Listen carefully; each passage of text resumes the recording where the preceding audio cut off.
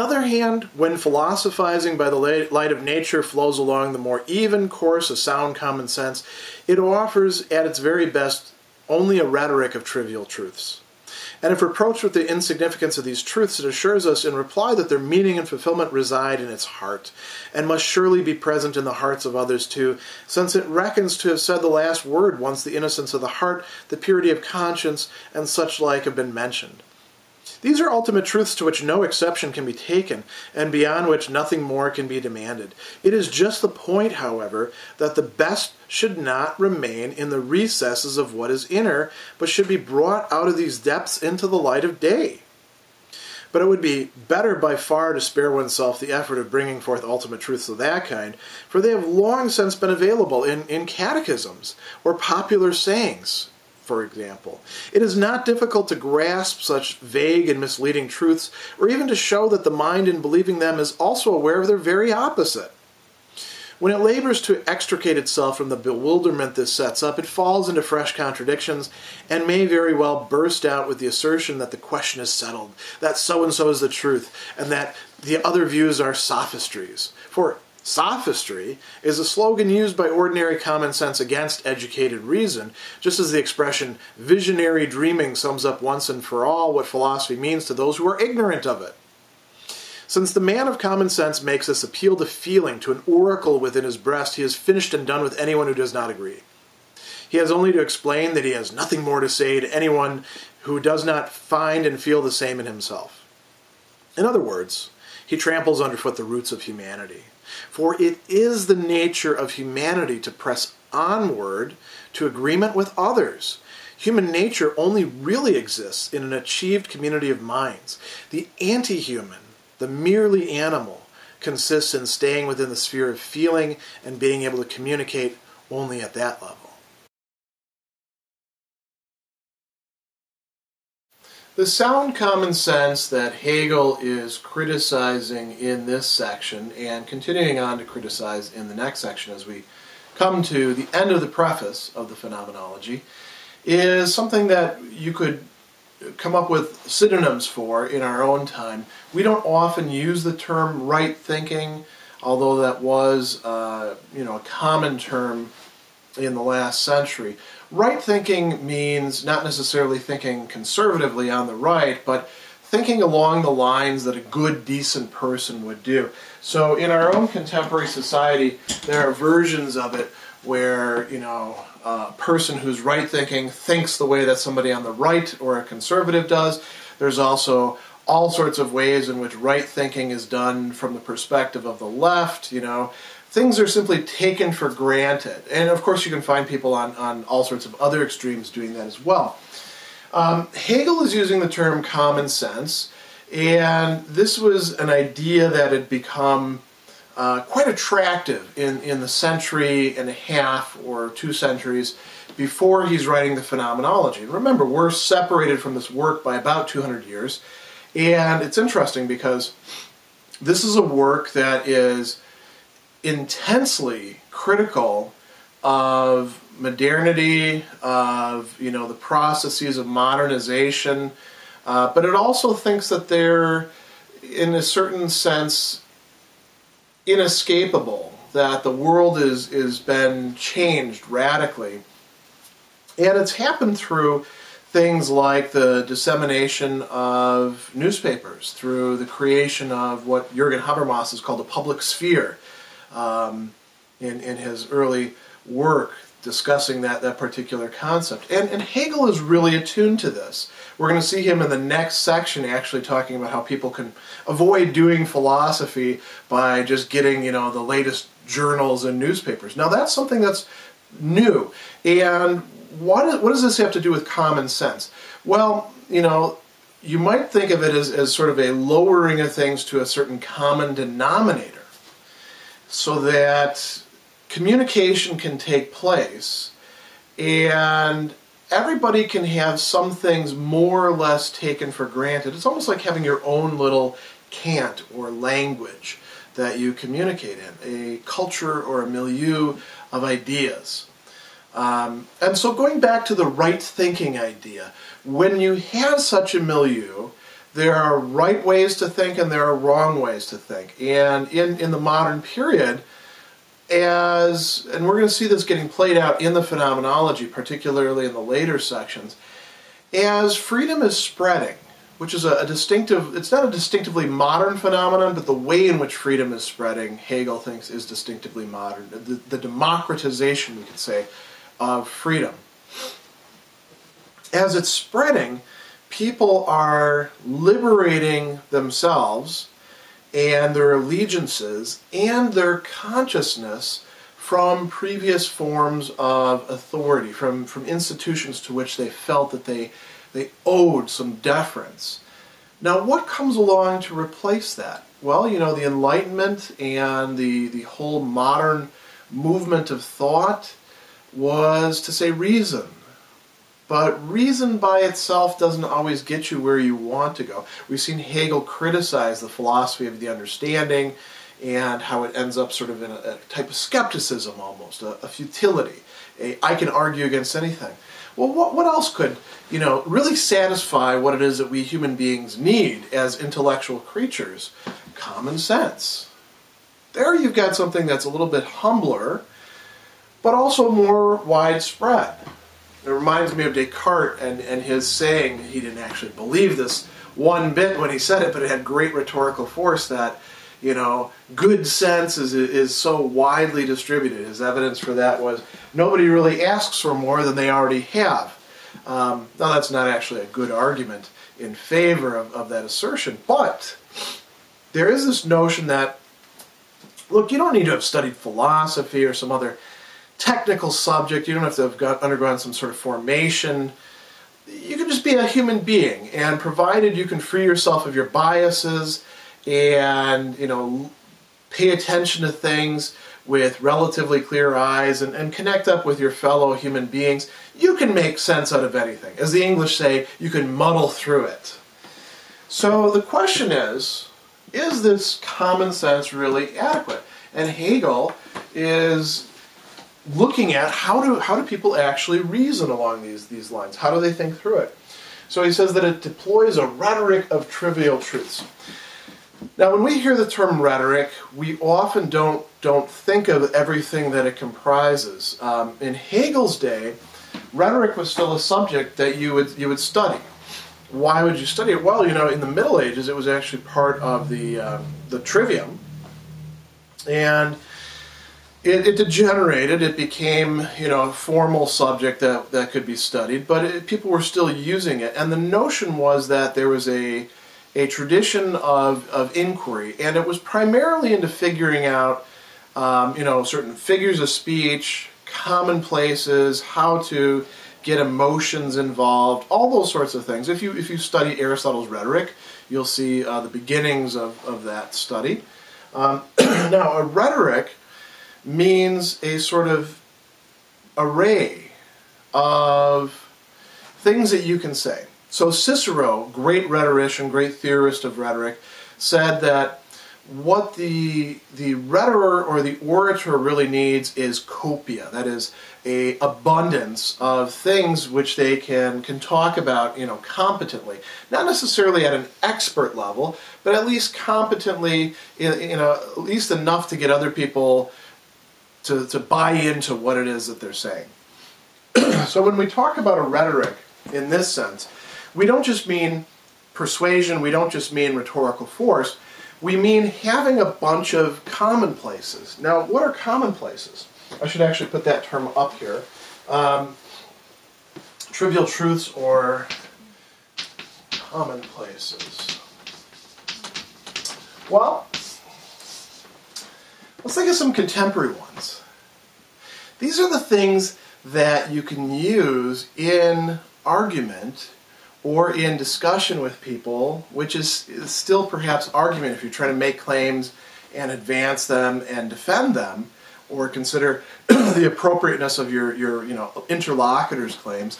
You're really engaged in argument or reasoning together. It's all good. Now that's a stupid thing that people say all the time, and you might say, well, that's just a cliche, it doesn't have any meaning to it anymore. No, it actually does have a lot of meaning. It has a lot of force, otherwise people wouldn't be using it in reality shows to sort of stop conversations, to move the conversation to another place. It wouldn't be happening like that if it weren't a commonplace. Or, does the end really justify the means? That's always poses the question, and it's only asked in cases where the interlocutor is trying to claim that no, in this case the end, which is supposed to be something good, does not justify the means, which is supposed to be something bad. So people make recourse to these all the time. Can't make an omelet without breaking some eggs. Another cliche, another commonplace that people can relate to. Notice that these don't always have to be in the form of statements. They can be questions, they can be interjections, they can be all sorts of things. Just do it. They could be imperatives, right? Like the Nike campaign.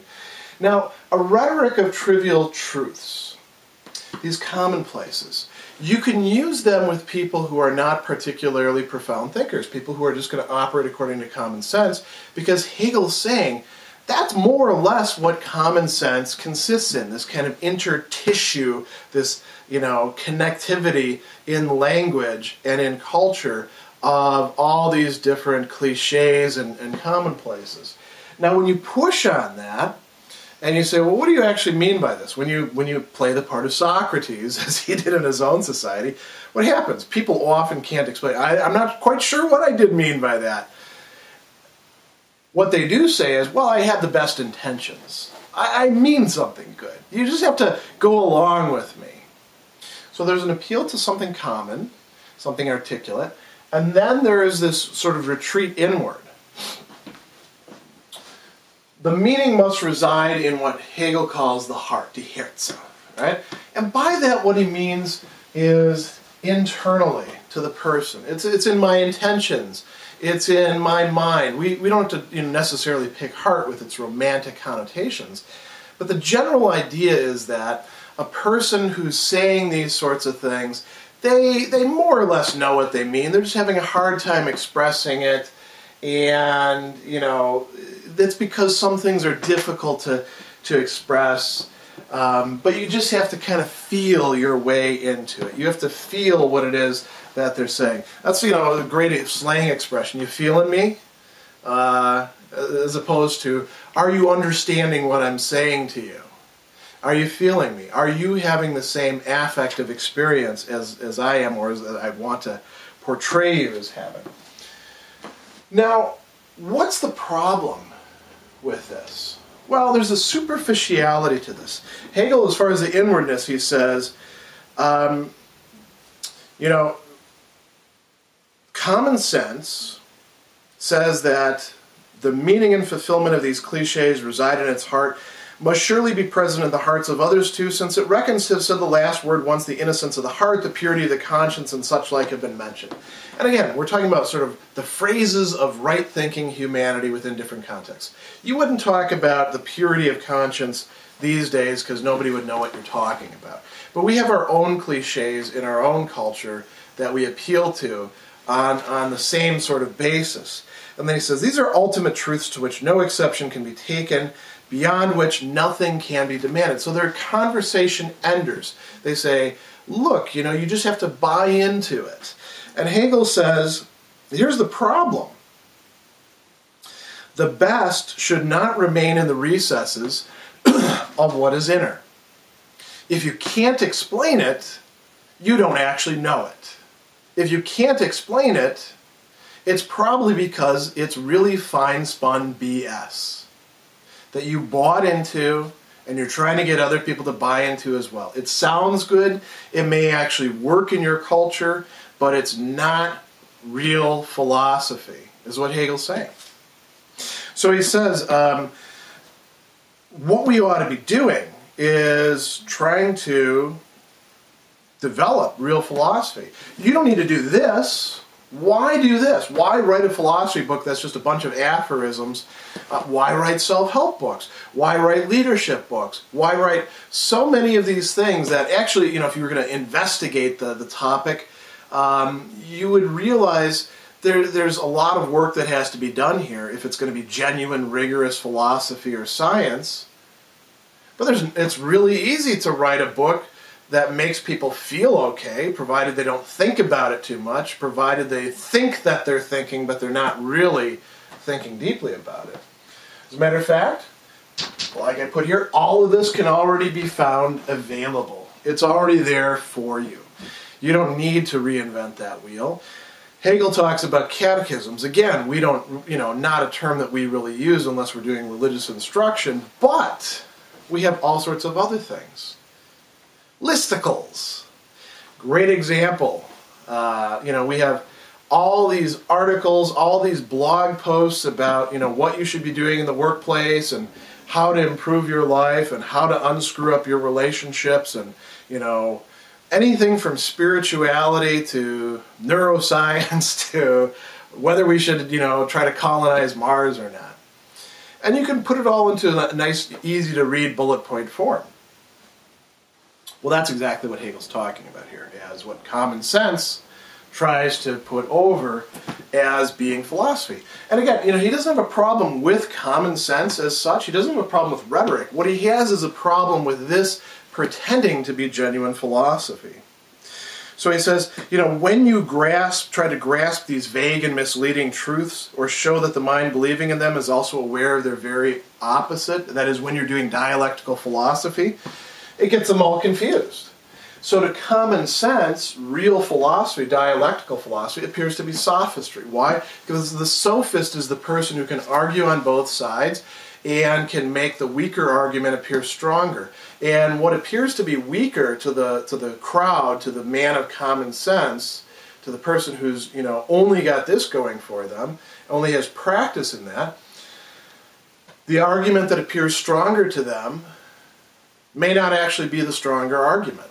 As a matter of fact, the whole progression of the dialectic that Hegel is charting out in this book is a case where what is the stronger argument for a while turns out to have yet a stronger rival that it's displaced by. And then, the Aufgehebung takes place, the sublation or the transcending of it.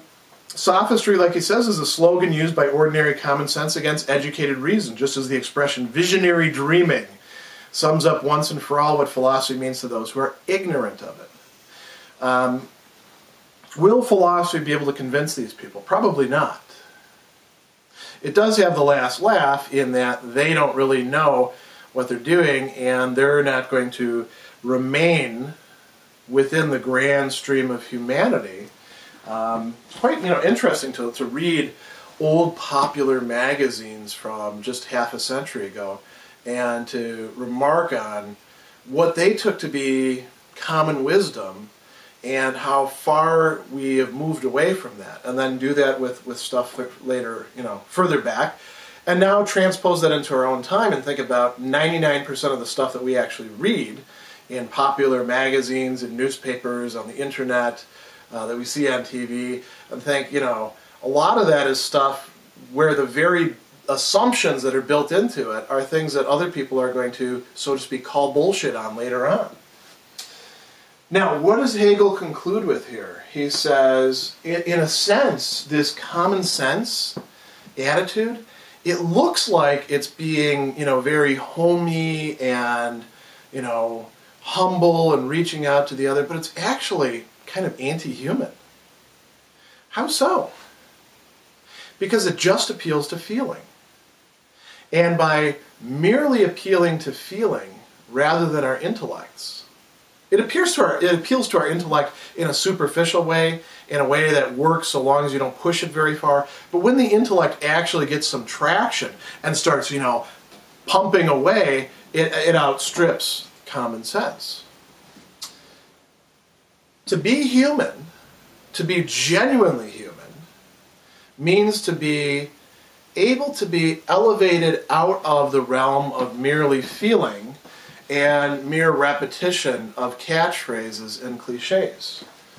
Or even, puttering around, bricolage, as the postmodernists like to say, with that sort of thing. Humanity involves genuine communication. This seems to be communication, but it's not authentic communication. Authentic communication requires that you try to attain agreement with others, not that you take it as a starting point. So he says, it is the nature of humanity to press onward to agreement with others. Not something that you just take as, we already have agreement and we're going to work on the basis of that agreement. Agreement is something that comes down the line. He says, human nature only really exists in an achieved community of minds. For us to know what human nature really is, the implication here, is for us to do so with others in a community, not of bodies, not of just hanging out next to each other, not of World of Warcraft, or, playing music together, or being in the same university or anything like that, but a community of minds, a community in which people are engaging with each other. They can be engaging in terms of music, gaming, all sorts of other things, cooking even. But what's necessary as an element is something, doesn't have to be called philosophy, but something that plays the role of philosophy. Lacking that, we don't have a genuine community of minds. We have a community of interest, you might say, but not a community of minds. And so this is what we're trying to attain. And in the process, we're going to get to know these others. But that's a story for another time.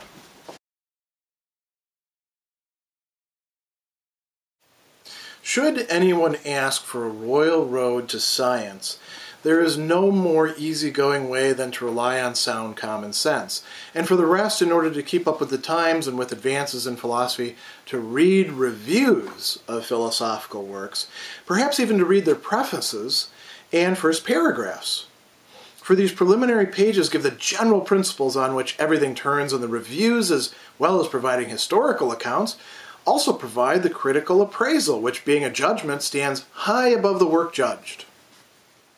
This common road can be taken in casual dress, but the high sense for the eternal, the holy, the infinite strides along in the robes of a high priest on a road that is from the first no road but has immediate being as its center, the genius of profound original ideas and lofty flashes of inspiration.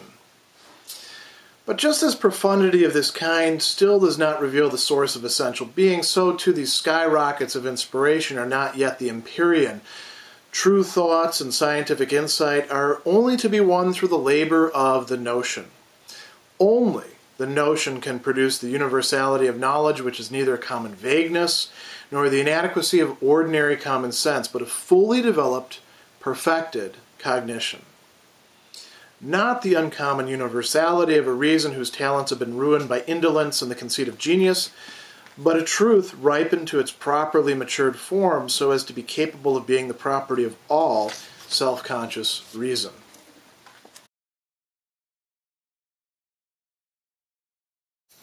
In section 70, Hegel is continuing his criticisms of common sense, and he's going to draw them to a close, and then we'll take it up again much later in the Phenomenology.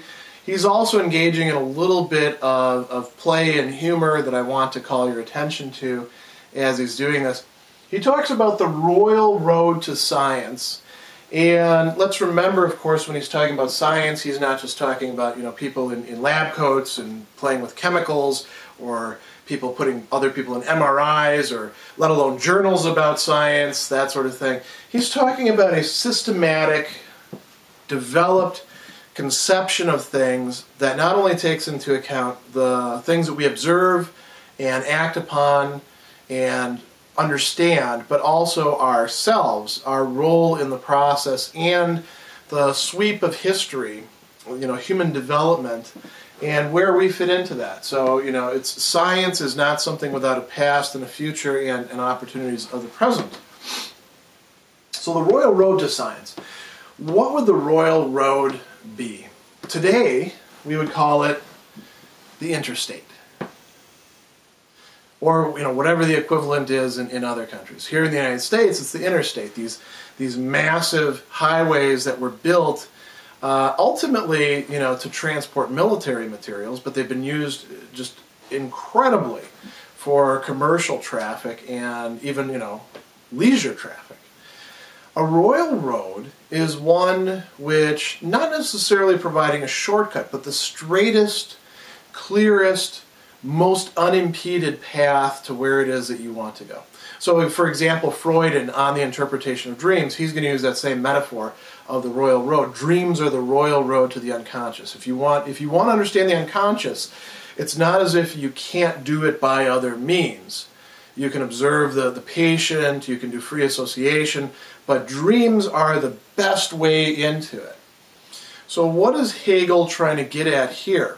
He's saying that for many people in his contemporary culture, there's a royal road to science, a shorter path, a straighter path, and what does it consist in? He says, sound common sense. Rely on that. And for the rest, because you need some supplement, sound common sense won't give you everything that you need. We've already seen some of the problems with it. You can supplement it by reading. What a wonderful world we live in. I mean, think about how this would play out in our contemporary society with respect to education is available everywhere on the internet. Well, yes and no. I mean, this is a great example right here. You can watch videos of this. Ultimately, you probably do need to read and think about Hegel, because you're not going to get it all from watching me up in front of the chalkboard or sitting in my chair, reading from the text. That's not the same thing as you putting in the work to make Hegel your own, to enter into a conversation with him. I'm just sort of an interpreter or translator, or, think of the guy who's introducing you at the party. Hey, I want you to get to know this guy over here.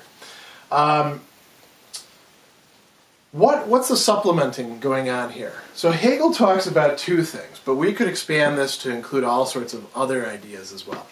He talks about, if you want to know what's going on in philosophy, if you want to know what's really important, just read reviews of the articles. Read reviews of the work. Gee, don't read Kant's critique of pure reason. Why spend all that time on that? My God, you just destroy your mind trying to figure out what he's saying. Just read somebody's review. That'll tell you the most important stuff in it, and it'll also help you out, because it'll tell you what's right in it and what's wrong in it. You don't have to think that out for yourself. You don't have to figure all that on your own. You got professionals to handle that sort of thing. Just like, why do you need to worry about what you eat at a restaurant? Just read what the restaurant critics say about the place, what's good on the menu, what's not. Or, you want a more personal thing, ask your server, ask the chef, what do you recommend tonight? I can't really trust my own taste because it's not developed. I haven't put in the work to do it. I'm going to rely on somebody else's reviews. Well, I mean, you can do that, and I'm not saying that reviews are not useful at all. Oftentimes, reviewers may, if they're very good, call attention to things that the philosopher, if we want to think about movies, the filmmaker or the writer himself or herself didn't actually catch, because when we produce things, there's often a lot more involved than we're consciously aware of. But a review does not substitute for the work, does it? So Hegel goes a little bit further. If you're going to read the work, just read the first couple chapters, or maybe just the preface. You can look at the table of contents. That'll tell you if it's worth reading or not. It'll tell you what it's about. Maybe look at the index. And I've seen people do this, actually, in determining whether they should read a book or not, a book of secondary literature. Let me look at the index and see if it cites the people that I'm interested in hearing about. And, okay, there's about 8 citations of Aristotle. That must be a pretty good book. Well, you don't know that, right? I mean, this is quite silly. So he says, these preliminary pages give the general principles on which everything turns, and the reviews, as well as providing historical accounts, so you know where things fit in. This is one of the beefs I have with people who always want to say, oh, I love Durant's story of philosophy. Yeah, it is a good story. It's not an accurate story in every respect. A lot of these secondary works are, pretty one-sided. They got interested in this over here and this over here, and that's what they wrote about, and then they totally ignored the other stuff over here that's a little bit more important. Good secondary literature is a bit more balanced than that. Providing critical appraisal, which being a judgment stands high above the work judged. So, you know, when you're reading a major work of philosophy, you don't want to just take it for granted. You don't want to read Descartes and say, well, you know, Descartes, he's an important guy, so he must be right. You do want to form your own judgments about it. But you want to form your own judgments. You don't necessarily just want to import them from whoever happens to be an influential philosopher at the time, or, you know, pick some secondary work. You know, there's a lot of great Descartes scholars who are worth reading, but you want to actually assess their judgments on your own, which means you actually need to read the work. You actually need to engage Descartes yourself if you want to be able to appreciate what they're saying about it. I realize that sounds like an awful lot of work. Now, he says something else here that's kind of funny. So he talks about the high sense for the, and he's got a bunch of, you know, things here. He talks about the eternal, the holy, the infinite. Now, again, those were the sort of things that people talked about a lot in Hegel's time. We don't have quite so much talk about those now, but we have our own dots that people are constantly on about, like the singularity. What's going to happen with the singularity? Or neuroscience, or, you know, the democracy agenda. That one's pretty much in the tank now after what's happened in the Middle East over the last 10 years. But you get the idea. Liberation, overcoming of this, overcoming of that. It seems like you can't become a philosopher, by the way, and this is a total digression. You can't become a philosopher without coining a few catchphrases. Deconstruction, the other. Everybody talks about the other, right? Externalism, which means a million different things in a million different contexts. But, like he's talking about, the high sense for these, you know, big ideas, big catchphrases, strides along the road in the robes of a high priest. Now notice he's not saying the eternal is walking down the road in the robes of a high priest. He's saying this kind of feeling for it, this kind of, I'm one of the people who does this kind of thing. And boy, if you go to philosophy conferences, you'll see plenty of people like this, who are, you know, they think that they're really hot stuff because they talk about this particular thing, or go to a cultural studies conference, or go to, well, just watch watch TED Talks. A lot of these people are so, you know, full of the eternal, full of neuroscience, full of whatever, that they really think that they, you know, they've got the thumb on the pulse. Now here's where it gets really interesting. Hegel, like, draws everything to a grinding halt, and he says, that's not a road. This isn't actually a road to anything. It's just, like he says, immediate being as its center. It takes the genius of profound original ideas and lofty flashes of inspiration.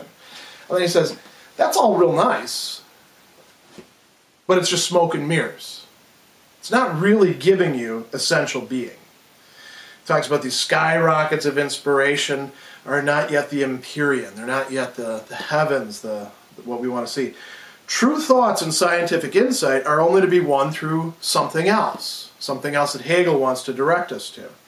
Only this can produce the universality of knowledge, which is neither common vagueness nor the inadequacy of only ordinary common sense, but a fully developed, perfected. Perfected means brought to its fulfillment, cognition. Not the uncommon universality of a reason whose talents have been ruined by indolence and the conceit of genius. Indolence means laziness, laying around, just reading reviews instead of actually doing the work, just watching, you know, simplified videos on things rather than actually reading the text and thinking about them, relying on Spark Notes and Wikipedia, that sort of thing. A truth ripened to its properly matured form so as to be capable of being the property of all self-conscious reason. That's what we're aiming at. What's required for that? One word I've been leaving out here.